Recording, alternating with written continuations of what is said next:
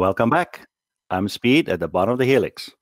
You all answered how you're watching this, and I guess every device on the planet was there except the one that I would have answered if I was home, a cathode ray tube TV. So, thank you for answering. We're glad you guys are taking part of it. Our next presenter is from a place a little further than you might expect. The town of Uchu is located in Namibia, yes, on the African continent. So today we will have our first African clinic. Uchu is the gateway to the world-famous Etosha National Park, and I got to know her as a train enthusiast on YouTube and Facebook, chasing the Trans-Namib trains, which I model, through the whole country of Namibia. She's also a 3D artist, as you'll see in the concept train that she designed, and can even play guitar and sing. Today she will show us how easy it is to model a piece of track in 3D using Blender. We welcome, all the way from Namibia, Chrizandri Roth. Thank you, Speed, and thank you so much for having me. This is an amazing privilege for me, and I can't wait to show people how easy it is to do modeling. It's not as complicated as you think. So if you guys are ready, you can roll the video. Hi. So I've decided to pre-record this tutorial because I found personally it's a lot easier for me to cover all the essentials and everything you will need to know as a beginner at 3D modeling, or if you're just deciding on trying out a new 3D program. In this case, the program I'll be demonstrating is Blender. I myself am a massive rail fan. I've loved trains all my life. I enjoy the thrill and excitement of chasing them, and I'm especially fond of the local railroad here in Namibia, Trans-Namib. In its current state and its bright future. I also love creating new designs and new concepts for a story I've been writing the past few years now, which I hope to turn into a movie one day. And 3 months ago I started with the journey of 3D modeling in Blender as a means to illustrate my ideas. And in 3 months, I've clocked more than 480 hours. Actually, after I started working on this project, I've now clocked more than 560 hours. This is how my very first design looked like. 2 months later, and I was able to recreate the house and location of my favorite cartoon, Courage the Cowardly Dog. Now I am passionately designing and creating my own concept railroad for the story I'm writing. Please keep in mind that I'm taking some artistic liberties with this design, and it's still a work in progress. My ultimate goal is also to start designing 3D models that can be used for 3D printing, and that is exactly why I'm here, is to teach you how to build your own 3D models that you can use to 3D print, paint and use on your personal layout. This tutorial, however, will be just on getting you comfortable and familiar with the basics of Blender. Blender has a massive online community, and you will be able to find endless amounts of tutorials on places like YouTube and other Blender related websites. So, let's introduce Blender. What is it? Where can you download it? And most importantly, how much does it cost? On the website, Blender is stated as, whether you are an animator, modeler, VFX, game developer, 3D printing, you name it, Blender's got you covered. You can simply Google Blender download or go directly to their homepage, www.blender.org. Then go to the download section. There you will find the latest version of Blender. Choose the version you want and let it download. And now, the big question, the price. Well, the wonderful thing about Blender is it's absolutely free. No catch, no adverts, no watermarks, no pay before you can export your model or 3D print your model. It is completely free. And you can get it today and you can start 3D sculpting, 3D modeling, anything you want to design for your personal layout. So, without further ado, let's get started with Blender. The first time you open up Blender, this is what you will see. You can then on the welcome screen under New File choose General. You will always be greeted with this default scene. Now I know, opening up Blender for the first time might seem a bit overwhelming. But fear not, fragile one, for I am here to guide you, and at the end of this tutorial we would have created some basic railway tracks, some ties and some fastenings. But let's start with the basics: navigation, layout and interface of Blender. Now firstly, let's get used to the layout and interface of Blender. This big area in the middle is your 3D viewport. This is where you will spend most of your time, constructing, building whatever model you want to create. On the left hand side we have the toolbar. The toolbar has options like the move, the rotate, scale, transform of objects. Here you have your different menus: view menu, your select menu, your add menu and your object menu. At the top you have your different workspaces. In this tutorial we're not going to be using any of the other workspaces, we're just going to be using layout. And on the right hand side, the top corner, you'll find your scene collection. This is your layers of different objects you will have in your scene. It's a good thing and a good practice from the beginning to keep your different objects organized. And it's a very good way of keeping track of all of your objects, especially if it becomes an extremely complex scene. On this column is the Properties tab. Here you will find different properties like your render properties, your modifiers, your particle properties, your object data, your vertex groups, your material properties. But in this tutorial we're also not going to be using this area. Here, this little menu, if you press N on your keyboard it will disappear and come back. This is your object that you have selected. This is the location in the 3D world, the rotation in the 3D world, the scale and the dimensions. I'm using the metric system, but you can choose whatever system you prefer to use in Blender.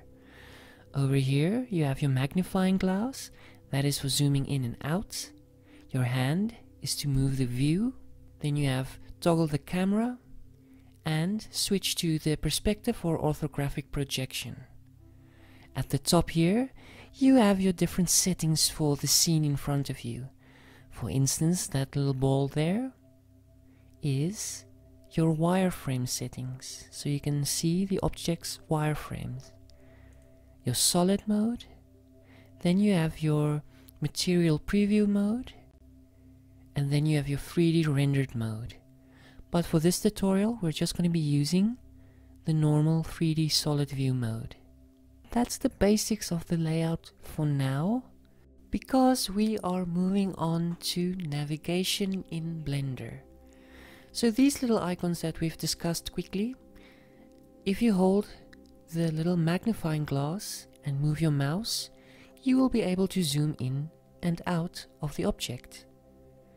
The hand is your move the view. When you click it and hold it and move your mouse, you'll be able to move around in the scene.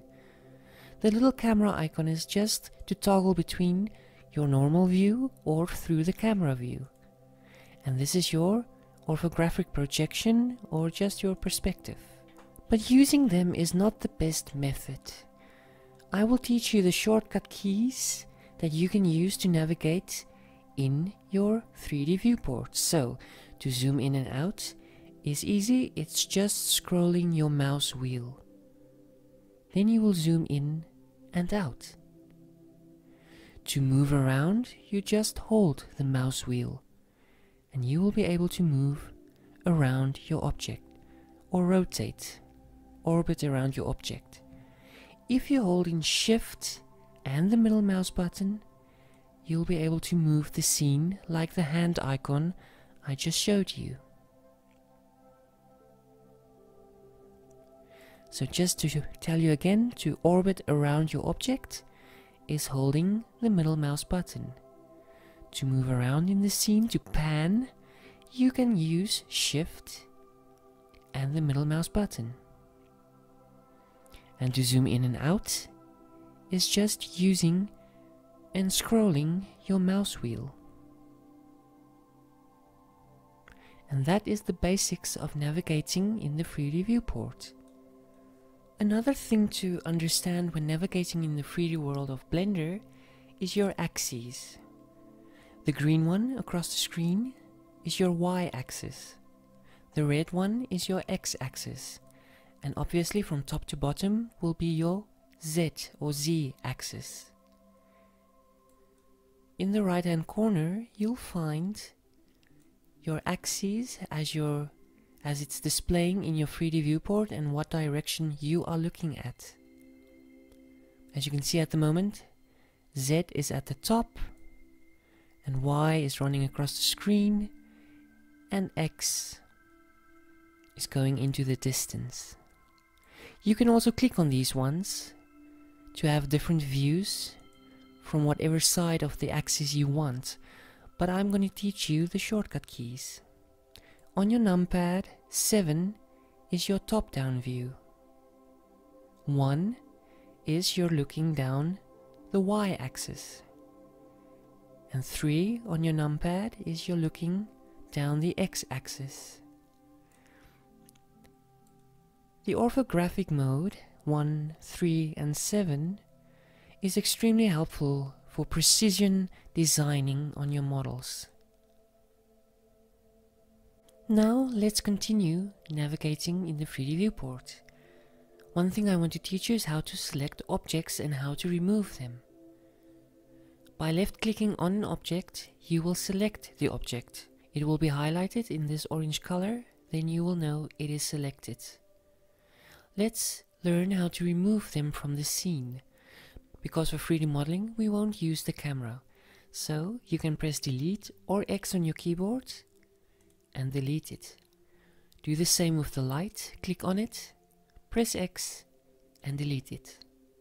Now if for some reason you lose an object, let's say you're panned out way out here and you don't know where your object is, an easy way to find your object is to press the period key on your numpad. And it will zoom back to the object, the active object that you have selected. It's an easy and quicker way to also zoom into objects on your scene. If there's an object on the far side of your scene or your model, selecting it and clicking the period key will zoom into it.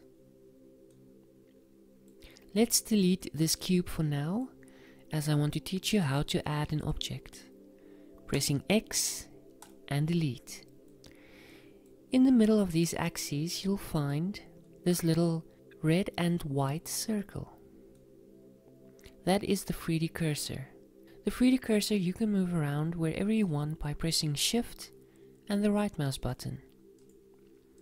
Whenever you add an object, it will always be added to where the 3D cursor is in the 3D world. It's always good to keep it in the center when adding objects. To snap it back to the center, even if I click Shift and the right mouse button, it won't always be exactly in the center. To get it back to the center, you press Shift C and it will snap back to the center. Another thing I want to teach you is you may become disorientated while learning how to move around in the 3D world of Blender. And at the moment, you won't be able to tell, but I'm actually upside down. A way to know if you're upside down is to look at your axes in the corner over here. You can see the Z axis is showing down, meaning we're upside down. So just hold in the middle mouse button to orbit until you see the Z axis is showing at the top. Now let's add an object. You can go to the Add Object menu up here, where you will find all of the things you can add to your scene. Text, meshes, curves, lights, cameras. But I want to teach you the shortcut key, because it will drastically increase your workflow when you learn the shortcut keys. So pressing Shift and A on your shortcut key will bring up the Add menu. You can then select whatever you want to add to your scene, but we're going to stick with the meshes in this tutorial, so we're going to go to Mesh and Cube. And there we've added a cube to our scene. Now we're going to learn how to rotate and move and scale this cube. On the left hand side, as we've discussed earlier, is your toolbar menu. If for some reason it's not displaying, just press T on your keyboard and it will pop up again. So with the object selected, there you have your move options. When you click on this, these little arrows will appear. Clicking on the arrows, on the points of the arrows, you will move this object on the x-axis, on the y-axis, or on the z-axis. Now, to snap it back to the center, just press Ctrl Z, Ctrl Z to undo your movements. Next is the rotate. Pressing it, you will see the colors of the axis in circles, and clicking on them, you will be able to rotate the object. In this case, I'm rotating the object around the y-axis. Pressing the blue one, I'm rotating it around the z-axis and the x-axis. Let's undo that, Ctrl Z. I keep getting confused between Z and Z. Now let's scale it. Pressing on the scale icon, these little small colored cubes will appear. And pressing on the Z axis, you will scale it up on the Z axis. The same with the X axis and the same with the Y axis. But this is again using the icons on the left. So you have to move your mouse cursor all the way from here to there to select it. So in Blender, the golden rule is learn your shortcut keys. So let's go to the select box, and here we have our cube again. So to move an object with the shortcut keys, you press G. G is for grab. You will see it will highlight in white, and then you can press on your keyboard whatever axis you want to use. For in this case G and then Z. Now I'm moving it up and down on the Z axis. If you press the right mouse button, it will snap back to its previous position and undo the movement you just made. So let's again press G, and for instance the Y axis, press Y. Now it's locked to the Y axis. Again, if you right click, it will jump back to it where it was. Let's do it one more time. G and X. Now it's snapped to the X axis. And let's put it over here, and if you want to keep it at a certain position, you press the left mouse button and it will stay to wherever you've taken it. I'm going to undo again, Ctrl Z to snap it back to the middle. Now we're going to do the rotation, and the shortcut key is R on the keyboard. Pressing R, you will be able to rotate it by moving the mouse, but it won't be locked onto an axis. So it will be difficult to rotate it into whatever position you want it to be. So let's press Z and lock it to the Y axis. Pressing Y on the keyboard, now it's locked to the Y axis. And R, X, now it's locked on the X axis. And the same with the Z axis.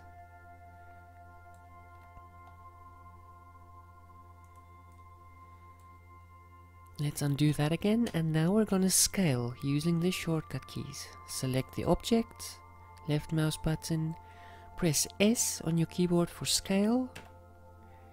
And now when you move the mouse now, it will scale uniformly. Let's snap it back with the right mouse button, and now pressing S and whatever axis you want to snap it to, let's say for in this case X axis, now it will only scale moving your mouse on the X axis. And the same S and Y, and now it's scaling on the Y axis. And that's the basic for transforming your object. You have another icon here that is transform. When you click it, it will have all of the other icons and movements in one circle. You'll have your moving options, you'll have your scaling options, and your rotation options. Now, let's get down to the fun stuff. Firstly, we're going to create a new scene, a new project. Go to File, New, and select General. Don't save, and yet again we are greeted with the default scene. We are going to delete everything in this scene and start from scratch. To select everything in your scene, press A on your keyboard. You will see all your objects are highlighted. Press X to delete them. And now we have an empty scene from which we can start building our little railway. So let's add a cube. And if you remember, it's Shift A to bring up the add menu. We choose Mesh and then Cube. There is the default cube again. And now we're going to turn this little cube into a rail. Firstly, we will have to go into what is called Edit Mode. In Edit Mode, you will be able to manipulate this cube into almost any object you can think of. To go into Edit Mode, you press Tab on your keyboard. And you will suddenly see it changed from Object Mode into Edit Mode.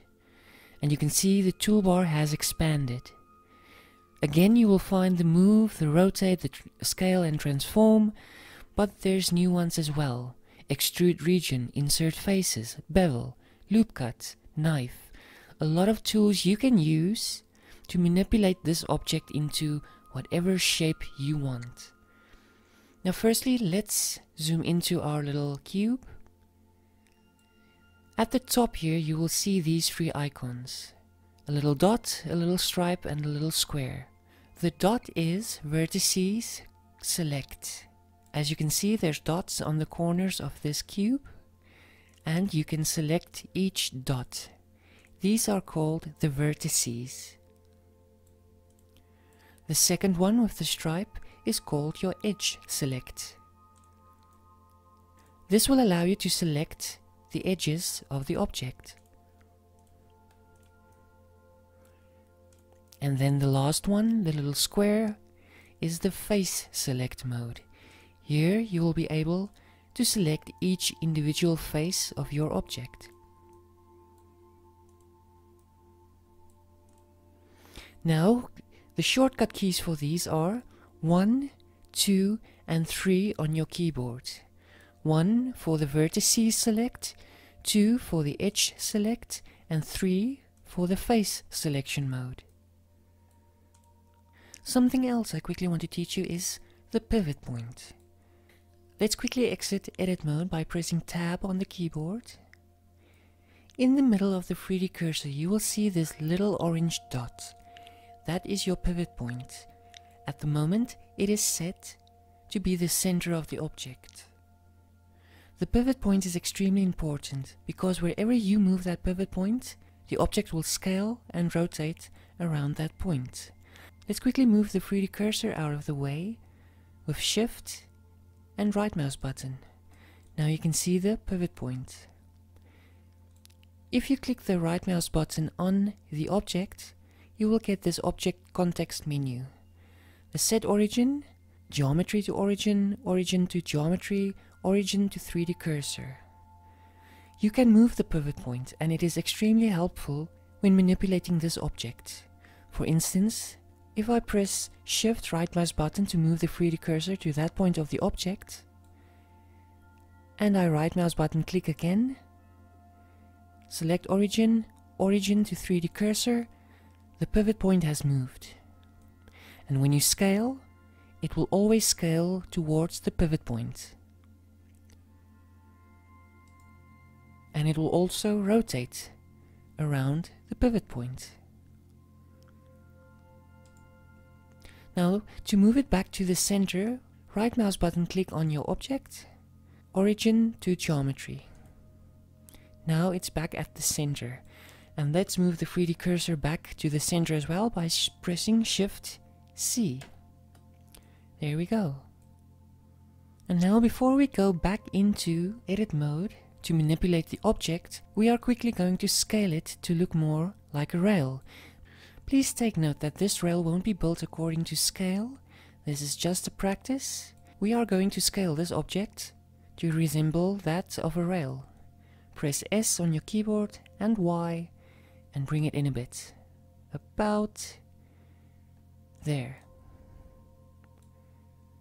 Now let's go back into edit mode by pressing Tab on your keyboard.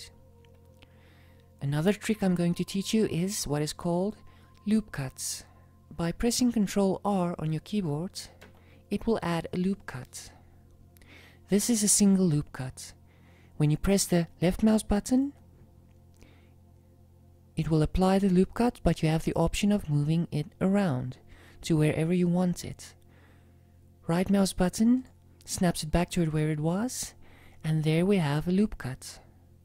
But we want more loop cuts to manipulate this object into looking like a rail. So let's press Ctrl Z to undo that, and let's press Ctrl R again. But we want 4 loop cuts in this case.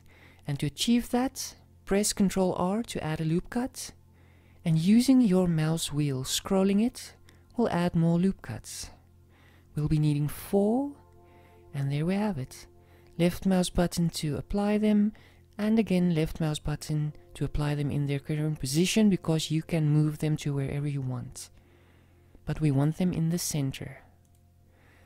And there we have the loop cuts. Now we are going to select the 2 loop cuts in the middle and scale them upwards. To do that, press 2 on your keyboard for the edge select. By pressing Alt Shift and clicking on the edge, it will select the whole edge. I'll quickly demonstrate again. Press 2 on your keyboard for edge select. Then by pressing Alt Shift, left mouse button clicking on an edge will select that entire edge. You will see it. You can select multiple edges at once, but we just want this one and this one. And now on the keyboard press S and Z to scale on the Z axis and move them up until about right here. Our next step is to scale these 2 faces inward. So by pressing 3 on your keyboard, we go into face select mode, select this face with left mouse button, rotate to the other side, hold in Shift and select the opposite face. Now press S on your keyboard and Y to scale in the Y axis, and let's move them in a bit. And left mouse button to apply. Starting to look more like a rail, but we need more loop cuts to make it look like a rail. So we're going to add 2 vertical loop cuts down the object. Scrolling the mouse wheel will add more loop cuts. Left click to apply, left click again to apply again, and there we have them. And at the moment they're selected, so we're going to scale them out on the Y axis as well by pressing S on your keyboard and Y and scaling them out. Let's say to about here. There we go. Now pressing 2 on the keyboard for edge select, we're going to select this edge, and holding in Shift we're going to select this edge, and then we're going to bring them down a little bit by pressing G on the keyboard for grab and Z for the Z axis, and bring them down just a little bit. and it's starting to look more like a rail. Another thing we're going to do is the bottom. And here's a new trick I'm going to teach you, and it's the X-ray mode. Pressing Alt Z on your keyboard will toggle the X-ray mode. If you don't use the X-ray mode and you say, for instance, you're selecting these faces, it will only select that one face but not the back one, nor the bottom. We want to select this whole bottom here, so pressing Alt Z on your keyboard will toggle the X-ray mode, and then 3 on your numpad to view it on the orthographic perspective, and then drag the box over the bottom, and now you will see it's selected. We can exit X-ray mode by pressing Alt Z, and we're going to grab this face and move it upwards. Pressing G on the keyboard and then Z, we're going to move it upwards. Now 3 on the keyboard for face select. We're going to select this face and the opposite face, and then we're going to scale it on the Y axis. S and Y. Let's quickly exit edit mode by pressing tab on the keyboard and have a look at our little rail. And yes, it's starting to look like a rail. I'm just gonna scale it a little bit more on the Y axis by pressing S and Y.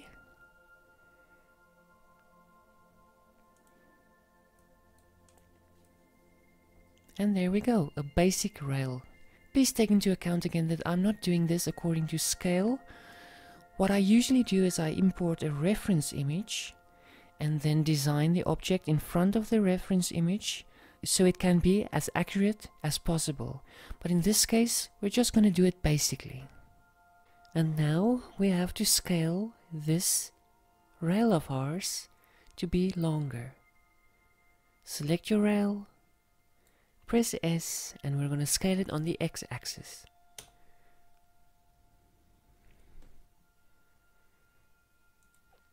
Let's zoom out a bit. Pressing S again and X. Let's do it like until here.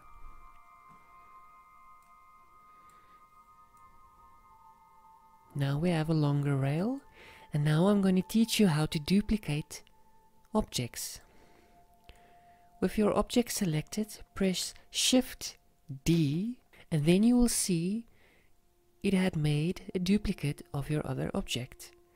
Right mouse button will snap it back to its original position. Be careful because that duplicate is now merged with the other one, and we don't want that. We want to move the duplicate to the side. So pressing G for grab and Y, we're going to move it here. And there we have 2 sets of rail. Now we're going to quickly create a tie, a sleeper between the rails. So Shift A to bring up the add menu. Choose cube, and you will see the cube has been added where the 3D cursor is, in the middle of the axes at the moment. Let's scale it with S and Y on the Y axis. And now let's move it by pressing G and Y. Let's go to top-down view in orthographic mode by pressing 7 on your numpad. And G and Y, and let's just move it a bit until it's in the center. There we go. Go back into perspective projection, and now we're going to scale it on the Z axis. And then we're going to scale it on the X axis. Let's say like this, and maybe let's make it a little bit thicker. S and Z. There we go, and now we're going to move it to below our rails. Press 1 on your numpad to go into the side view orthographic projection. Press G for grab and Z and move it down, just touching the rails. And there we have a sleeper. Now we're going to duplicate them a few times. So I'm going to go to top-down view, pressing 7 on the numpad, and Shift D to duplicate, right mouse button to release, and then G to grab, and move it on the X-axis. Now to make it quicker, I'm going to select both of these by pressing Shift and left mouse button clicking, and then D to duplicate, right mouse button to deselect, and then G and X, and move it up until there. And now I'm going to select all 4 of them while holding in Shift, Shift and D for duplicate, right mouse button, and then G and X, and move them to this side. Now I'm going to box select each one of them, pressing G and X as well to grab them on the X axis, and let's move them like so.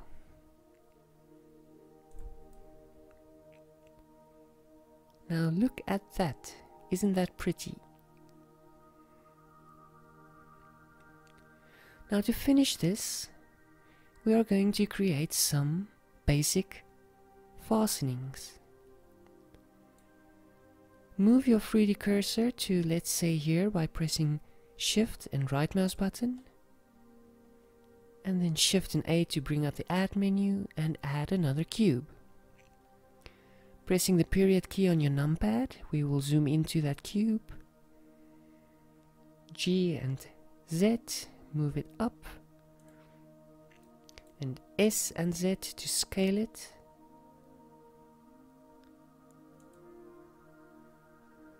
Let's go to top-down view with 7 on your numpad, G and Y to grab it on the Y axis, and let's scale it a bit.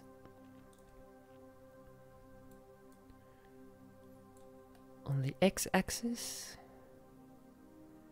there we go. Pressing 3 on my numpad for the front view, G and Z to grab it on the Z axis. And now I'm just going to scale it until I'm happy with it.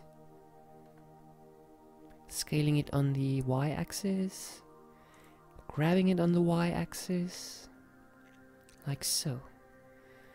I'm going to enter edit mode again with tab. I'm going to add a loop cut. Left mouse button to select it, and then I'm going to move the loop cut about there. I'm going to go back into X-ray mode, and I just quickly want to tell you that X-ray mode is also available up here. That is the toggle X-ray mode, but like I said, the shortcut key is Alt Z. I'm going to go back into the front view with 3 on my numpad, and I'm going to select these edges, and you will see all of them are selected. Going back, now I'm going to grab them on the Z axis, and I'm going to move them down. I'm going to box select the top ones, G and Z as well, to scale them down a bit. Now I can exit the X-ray mode and quickly have a look. It's extremely basic, but it's just to give you a good start on how to manipulate objects into shapes that you want. So I'm quickly going to duplicate all of these ones onto my ties, my sleepers.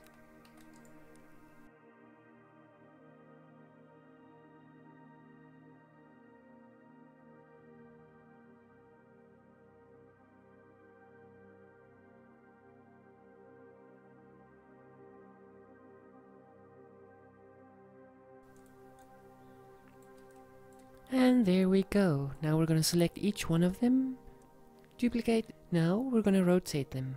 Going into top view, press R on your keyboard and move the mouse until it rotates around.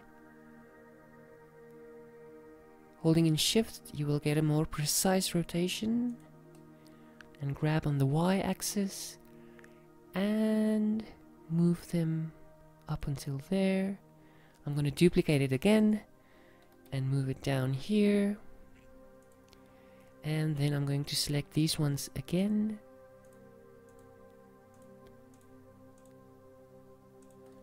Duplicate, and I'm going to move them up. And let's have a look. There's our basic little railroad. Blender might seem scary in the beginning and impossible to master, but the more you practice, the easier it gets, and the possibilities are endless. Trust me, if I could do it, you can too. And never be afraid to reach out to the community and ask for help. Thank you so much for watching this tutorial, and I really hope it inspired you to enter the world of 3D modeling, where you can model and then 3D print almost anything your heart desires. The only limitations is how much you believe in yourself.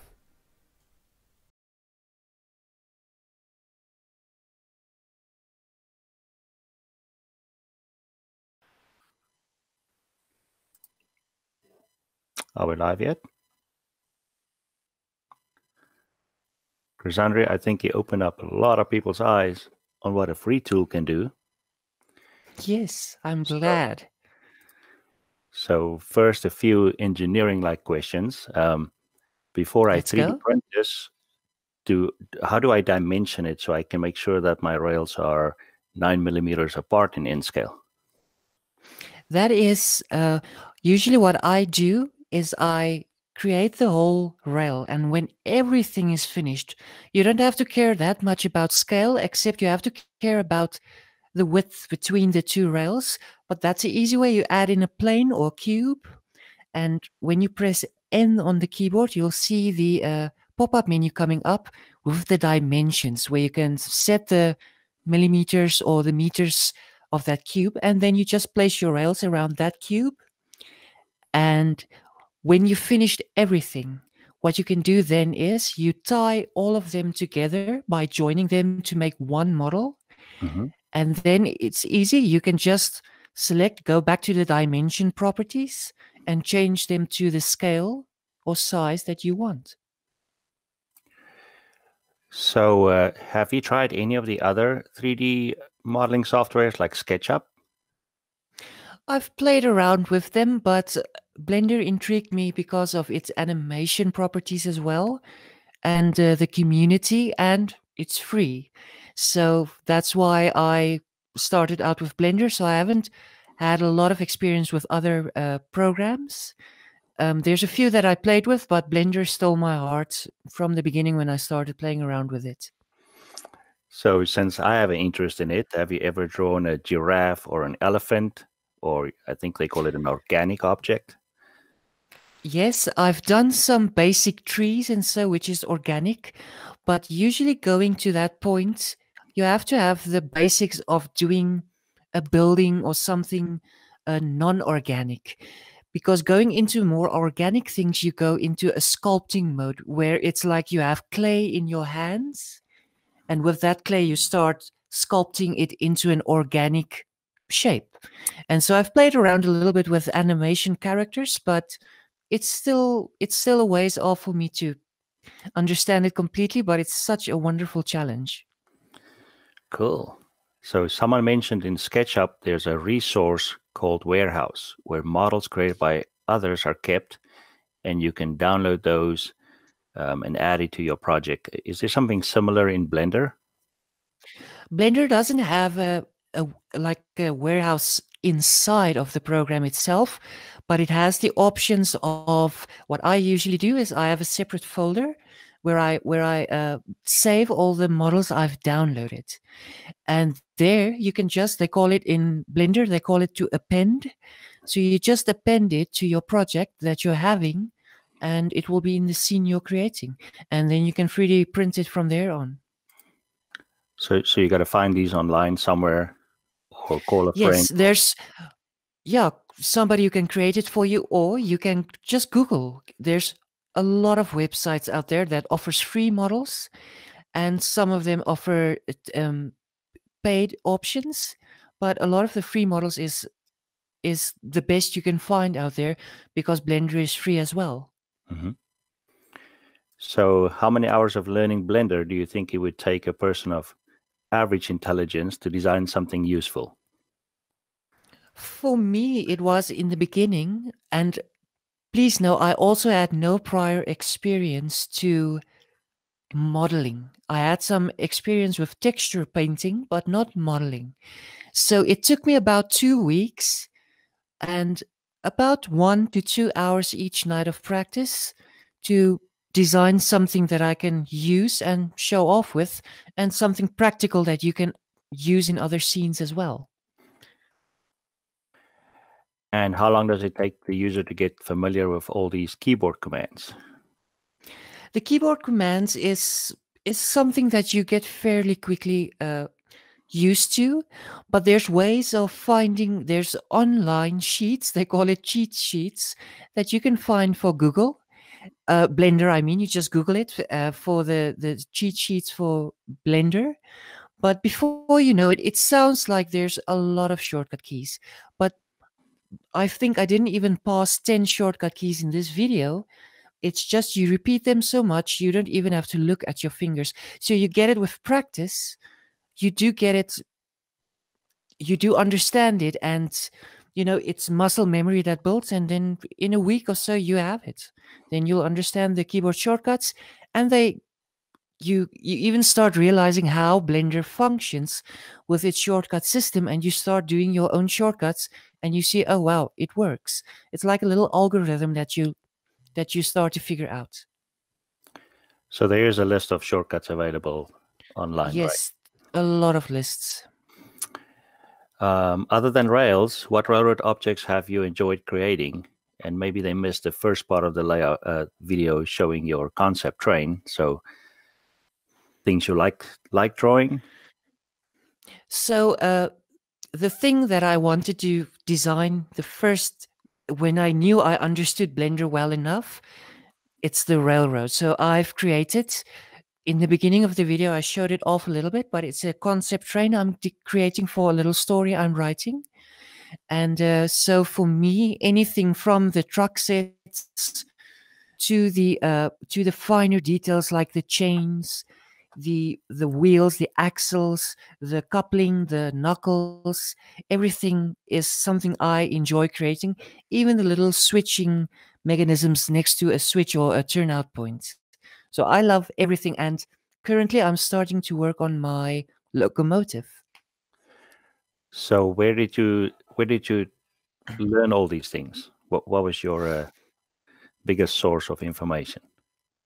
My biggest source of information was to learn Blender was the tutorials on YouTube. But for me, for the trains and so, I'll watch a lot of YouTube videos to find inspiration for the type of train I want to create, a concept train I want to create for myself. I hope that answers the question. So did you have a favorite YouTube teacher? Yes, there's two. The main one is Blender Guru. You'll find him. He's everywhere on YouTube. And the second person is Grant Abbott. He also has amazing. I started out with Grant Abbott's beginner tutorials and then moved on to Blender Guru. Mhm. So back to the technical things a bit. Can you step and repeat things so that you don't have to copy 3 ties to get 6 ties? Can you say, hey, I want 24 ties spaced at a certain distance? Yes, but that gets into a bit more of the advanced settings, but you'll find what they call modifiers. So once you have one tie or a joint or fastening, they call it the array modifier. You'll have the option of choosing an object, adding the array modifier to it, and then you can tell it on what axis you want to copy and duplicate it as much as you want, and the distance you want as well. So for railroad designing, that is extremely quick way to do it is adding the array modifier, telling it how much duplicates of that one object you want and how far to space it. Okay. Does this tool have the ability to import and export your images into some standard types like DXF, OBJ, STL files? Yes, it does have, and there's a lot of extensions that you can download, add-ons and plugins that you can find that's free, that give you the ability to convert it to much lesser known formats or extremely popular formats that you can use in other programs as well. Cool. Okay, so how long did it take you to draw that concept train that you showed in the beginning? That concept train took me about, the train plus the tracks, it took me about 2 months now, because I was also learning as I was going. But yeah, it took about 2 months to get to the point where it is, the train plus the tracks. So I'm just going to do the environment in the next month and my concept locomotive. Okay, did you use any of the video creating capabilities of this, or was that what you used to create that little farmhouse with the windmill as a video? Yeah, video, if I understand the question correctly, Blender has a video editor inside of it. And you also have the option of, like the little camera, you can animate your objects or camera movements. Is that the question you asked? Yes, yes. Yes. So you have, like in the scene I showed about the little house, the Courage the Cowardly Dog house with the windmill, is you have the option of animating any object you want, moving it as much as you want to any particular space in the 3D world in a certain amount of frames per second. And that camera is you're the director. You tell that camera where you want it, where you want to focus it on, and then you export it as a movie file. Oh, wow. Yeah.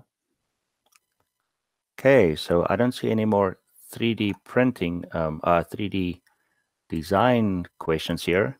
There's a few questions about printing and the learning and tips.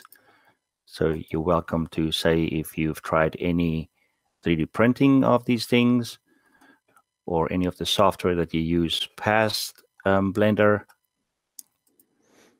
Okay. Yeah, so for me, basically the programs I used is Blender. And but I myself don't own a 3D printer. But I have learned how to design the models to work with a 3D printer. So basically that is for my texturing, for painting the scenes I want to paint. There I use different free open source programs as well, like paint.net and so. Okay. Okay, then back to Namibia. Yes. Do you know the gauge of the Namibian Railroad? Yes, it's 1067 millimeters Cape gauge, and it's also 3.5 feet. So that is the main Cape gauge, as it's used in South Africa and all in the southern parts of Africa. And you want to tell us about the train that your grandma came to town with? Yeah, the old narrow gauge was 600 millimeters. I don't even know in feet how much it is, but it's 2 feet actually. I know it's 2 feet. Yeah.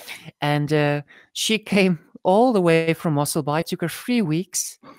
Mossel Bay is in South Africa, and it took her 3 weeks to get with the little steam train all the way to Ochu. And the best part is when the train never had the power to climb up the grade to our town, so it had to leave a lot of wagons down at the bottom. And when climbing the grade, it was so slow you can actually climb out and walk next to it. Let me just quickly scan if there's more questions. Nope, nothing here. Okay. So, Chrizandri, thank you very, very, very much. Thank you too. You got me interested. I'm going to draw that Class 33 locomotive before you do. That's the challenge. That's a good challenge. I'll accept that challenge.